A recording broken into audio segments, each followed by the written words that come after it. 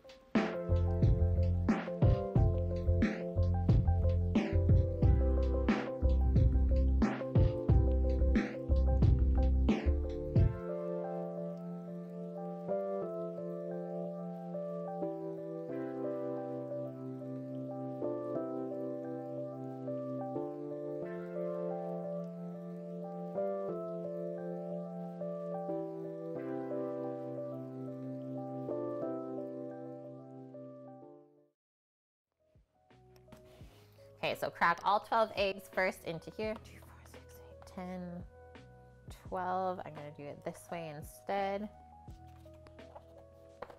This is our row, 2, 4, 6, 8, 10, 12. And let's obviously try to not break the yolk into the white when we're putting all of our eggs together. And yeah, originally this is made with a Japanese whiskey, which I don't think I've ever tried. Sounds fancy though. Anyone else ever have Japanese whiskey? Okay, there's our dozen eggs. Separate that next. I'll just put these back. Need to peek on the pies too. Oh, they are happy. Happy, happy pies. Okay, now we just go fishing for the yolks and let the whites fall off.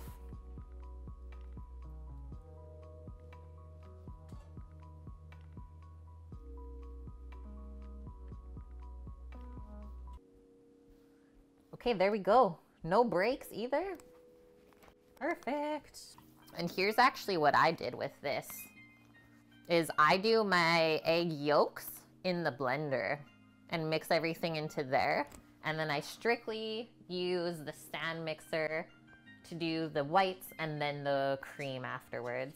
And we can leave the egg whites out. They'll actually whip up better if they warm up a touch. There's that.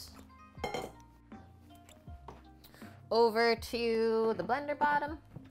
Obviously start low and then go from there. Then while those are kind of whipping up, we'll weigh out the sugar and everything to add. So it's 3/4 cup of granulated sugar and 3/4 cup of maple syrup. And yeah, we're just looking like 100% pure is what we want. And then you can tell by the color too. The darker it is, the more maple flavor you're gonna get. Okay, we might have to scrape a little bit just off of the lid, but look at how nice that looks. It's gotten a bit thickened, but then the sugar and maple are gonna thicken it even more. Okay, there we go. Sugar time. So equal parts white sugar and maple syrup.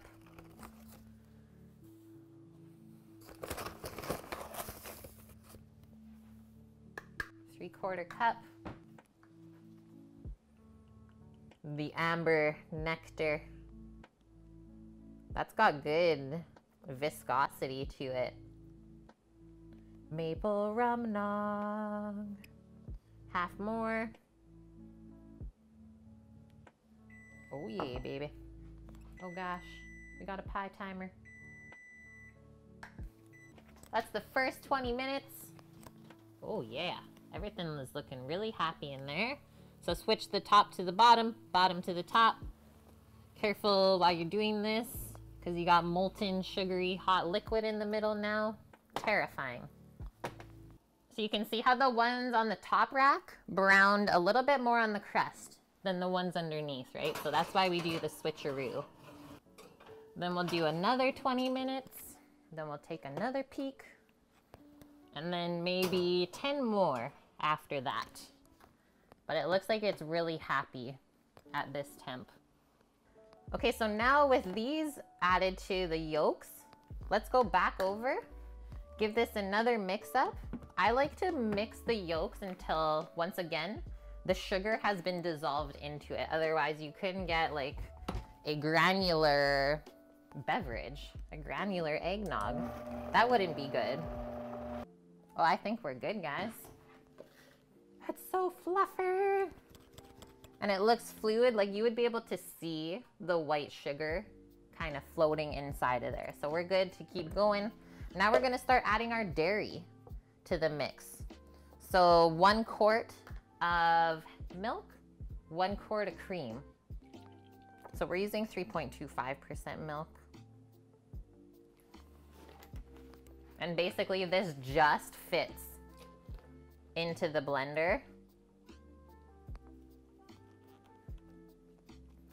So I basically top the rest of this up with whipping cream so that we can still mix it. And And then that's the base. And then we just have to fold in the whipped whites and the whipped cream. So nice heavy cream.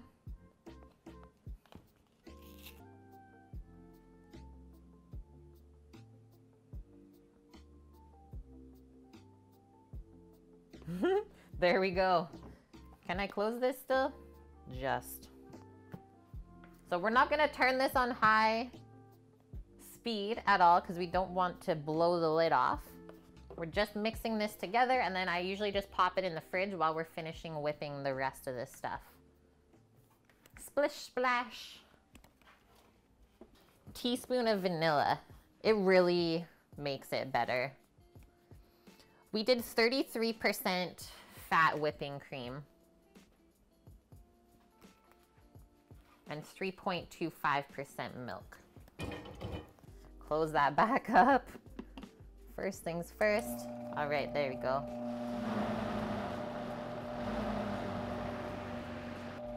Okay, that's all happy. Nothing really fancy going on here. Now it just looks like kind of frothy base of an eggnog, so we're good. Let's just put this whole thing into the fridge. Make sure that our mixing bowl is very nice and clean. If there's any bit of oil or fat residue left in your mixing bowl, that can make the whites not whip up. That's why we also don't break any yolk into the egg white, because that makes it really difficult as well. Okay, away we go. This will take a few minutes, and I don't recommend trying to do it by hand. That'd be a lot of work. Right now we're at foam stage, about halfway through. Okay, nice clean bowl. So I think I added a bit of spices into the eggnog mixture last year. Keep my nutmeg out and cinnamon. And we also have our allspice still, so that's good. We want all 3 of those. This is almost there. Should we do a quick test? Just dig around with my spatula. Yeah, that is holding its shape. I'm gonna go one more mix. We want a point. It's gonna be a bit different than a meringue style whipped white. It's not gonna go nearly as like pearly or smooth. So it's gonna stay more foamy. But we're good. Because you can like over whip it. So yeah, if you do your little test here with your peaks, they are pointing right up. If it like did a little flop, then you're not there yet. So this, all I'm gonna do, we have our nice clean bowl. It's cool now too. We don't want it to be hot, hot. Just gonna pour this in. And now that's why we do the egg whites first, so that we can literally just add the whipping cream into here. I don't see a need of washing this out. It's all going to the same place. Just we couldn't do it opposite way. So we couldn't whip the cream and then just put the egg whites in, because then the whites wouldn't whip up from the fat of the cream. So that's why you do the whites first, cream after. So half a liter of cream to whip up. I'm just gonna finish off whatever was in this one. And away we go again. Still no sugar into here.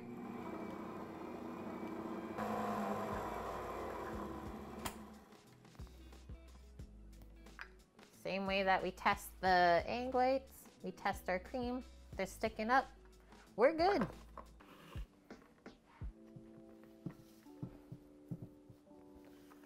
Put our cream onto the egg whites.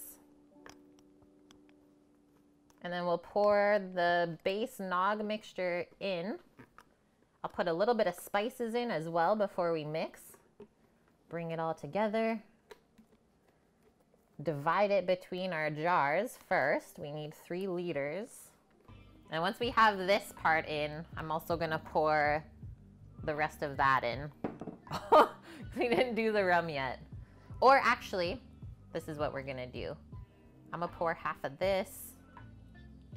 And we'll put our rum in with the little bit that's left. Rum nog. There is eggs too, but there is more rum than eggs. Okay, quickly just over to the blender to mix that up. We're almost there. Oh, that's what I want to do. Why don't I put the spices in while we're here? It's spice time. Gonna do a half teaspoon measurement. Gonna do a 1/4 teaspoon of allspice. A little bit of nutmeg too, a 1/4 teaspoon. And then why don't we do the same of cinnamon? We have a good balance of all the spices, but not too overwhelming, right? Okay, we don't have to mix this on too high of speed. Done. Yeah, that's right, Suzanne. Tomorrow is Christmas in Sweden. That's really cute. You get to watch me make non-Christmas food. It's really cute because, yeah, tomorrow people we're cooking for, they just didn't want to cook for themselves on Christmas Eve. So they asked us if we had planned on doing like a takeout. All right. So we're being gentle. We don't want to wreck all of the aeration that we've worked so hard to achieve. But we do want to get it like mixed in with the dairy because you can see how this is just like floating on top. Once we start kind of breaking it up, it will start to accept it.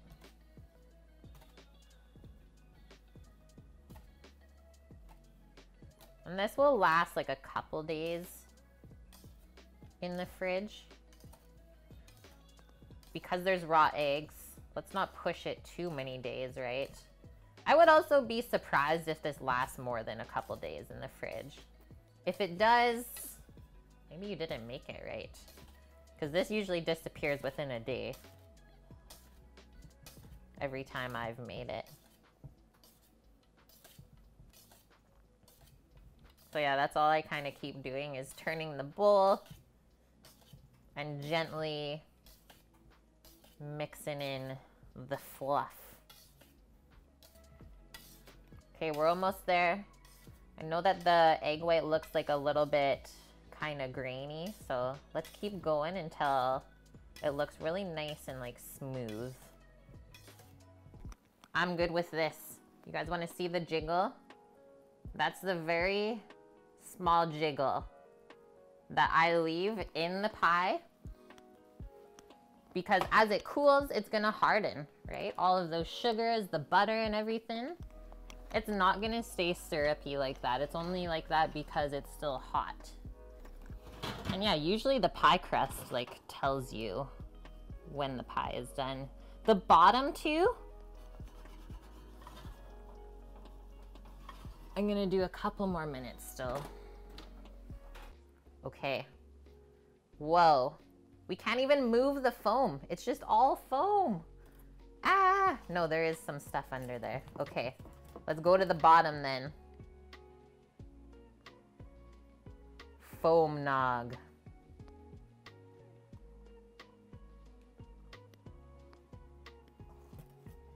One more pour.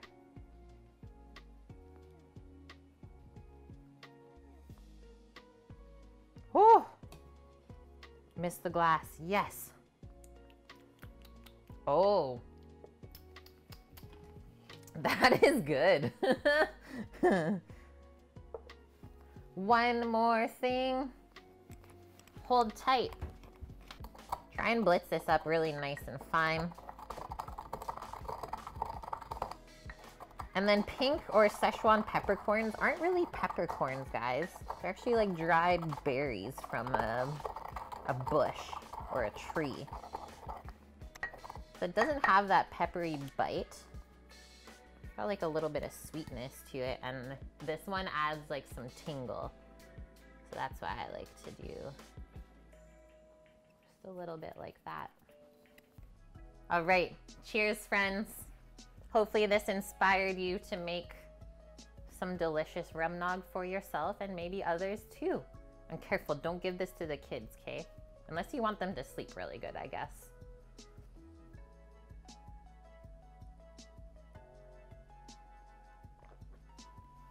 It worked. I got the foam. And it's also good over ice. We could have put more rum in, but you definitely taste it. And it's not too sweet tasting.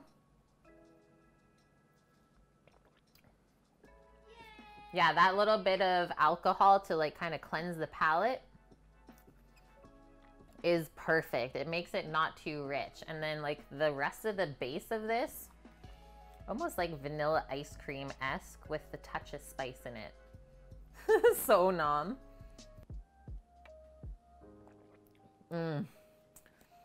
I have been waiting all year for that nog and I'm so happy. Okay, why don't we divvy out the jars together? And then that's pretty much it, friends. I'll kind of sip on this as we do that. Great success today. That's all I can say. We did so good. Everyone's gonna be really happy. Okay, friends, we did it. We did it. We got all our pies done, 7 pies, 5.5 liters of nog. We are good. We're set up. And we will be back tomorrow doing up a delish pork roast. Okay, I'm hitting that button. Thanks, friends, for the awesome day together. Don't usually stream on a Wednesday, so for everyone that popped in, it's great to see you. This could be happening more in the future.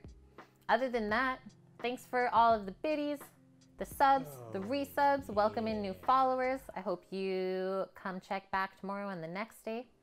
Hot Carl rolling in while we're raiding. Merry Christmas and see you later as well. Thank you, my dude, for the 5 months together. That is an entry into the giveaway, so I'll quickly do that too and get that into the jar before we hit that button. Yeah, Sneaky Wednesday stream. Once again, we'll be back tomorrow, 11 a.m. Pacific, to do a Pots and Pans redemption for the real Bonkman. And we're using the egg tomorrow too, so that is going to be fun. We haven't used it in a few days. All right, friends, I'm gonna hit that button. Take care, stay safe wherever you are and healthy. And if you need us at all, we'll be around on Discord. I'm sorry, but I know, I love you. But yeah, we'll see you the next 2 days still. Okay, let's go see B-Bubs, see what he's getting up to. Love you.